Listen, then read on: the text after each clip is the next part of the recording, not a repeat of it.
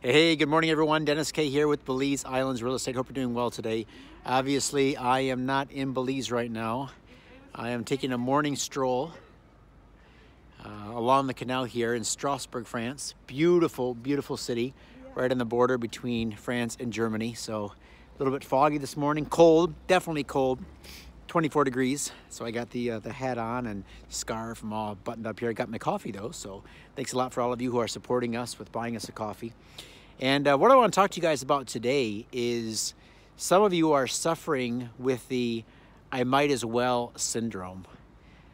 I might as well. You know, we put so much time into this house and so much energy, and we have this home just the way we want it. We might as well stay here for another, what, 5, 10, 15 years or whatever that might be. Or you could be saying to yourself, you know, I put so much time into my career. You know, I went to college, I have a degree, I have a good job with benefits, and it's paying the bills. So because it's paying the bills and I put so much time into it, the sunk cost fallacy, I just might as well just stay right here, right? But you know, having that I might as well thinking is going to hold you back from so many experiences, right? So much more excitement and adventure in life.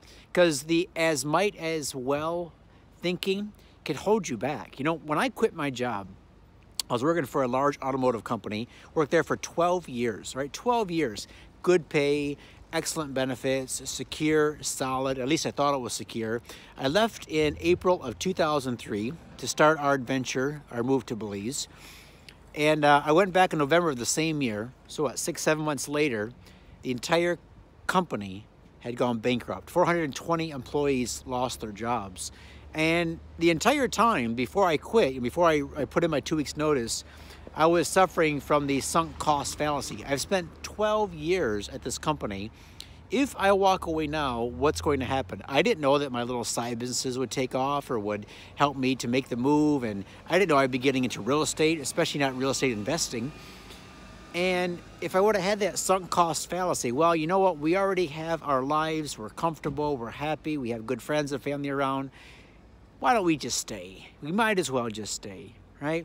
So I know a lot of you guys are fighting this right now because you put so far into your life so much time and effort and work to get to where you are now. Your jobs, your businesses, your homes. You set up an entire life for yourself. So to step away from all that, to walk away on purpose, right? Not having it stolen from you or taken from you, right? Not having your business be a victim of COVID-19 or your house be completely lost by a tornado or a fire or a flood, but willingly, even against the advice of your family and close friends, that's going to take some work, right?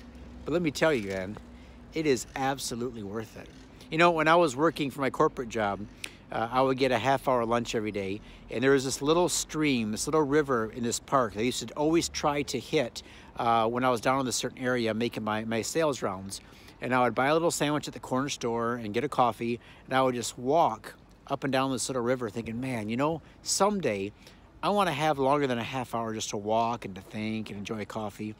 This morning I woke up, got out of bed, and looked at my calendar and said, you know what?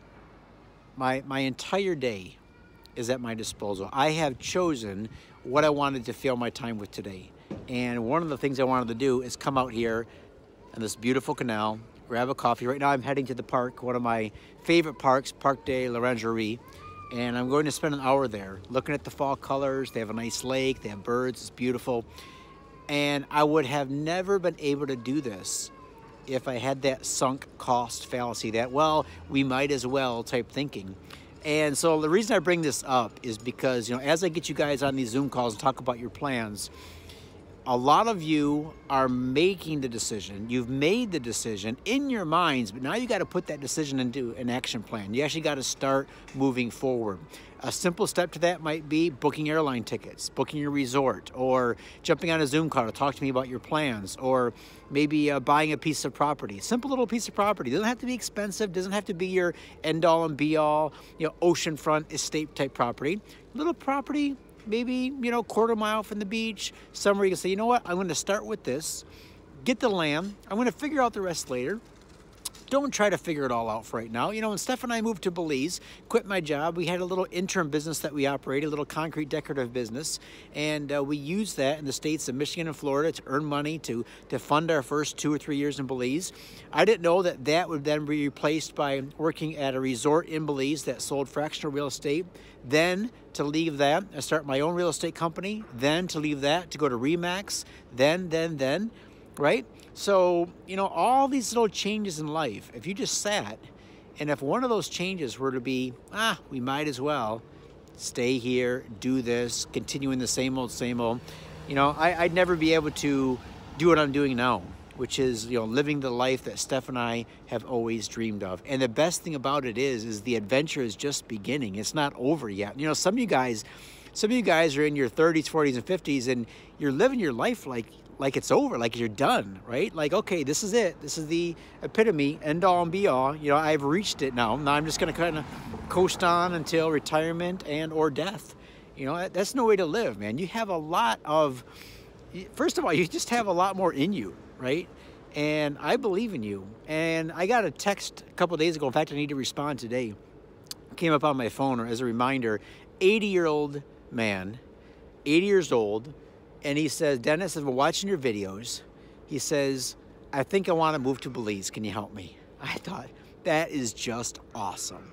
You know, 80 years old, making the decision. His life's not done yet. You know, I don't know. What does he have left in his life? 5, 10, 15 more good years, right? If he's healthy and he takes care of himself, you know, he's not just going to sit in his old recliner and just wait for what would be an inevitable end. He's taking steps. 80 years old. We're going to Zoom call with him this week, see how we can help him. See if it's the right fit, right? Because, I don't know, maybe Belize isn't right for him. You know, at that age, don't know what his circumstances are, what his health is. But I tell you what, there's a lot of 80-year-olds in Belize enjoying the heck out of it.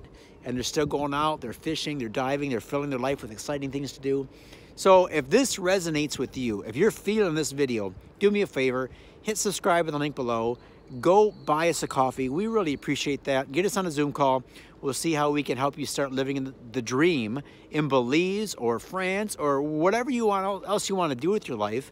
But, you know, maybe we have some suggestions for you. Maybe some of the experiences we've had will help you think of ways that you can reach out and expand so you don't get stuck in this, well, we might as well syndrome. All right, guys, take care, man. Have a great day, and we'll talk to you soon.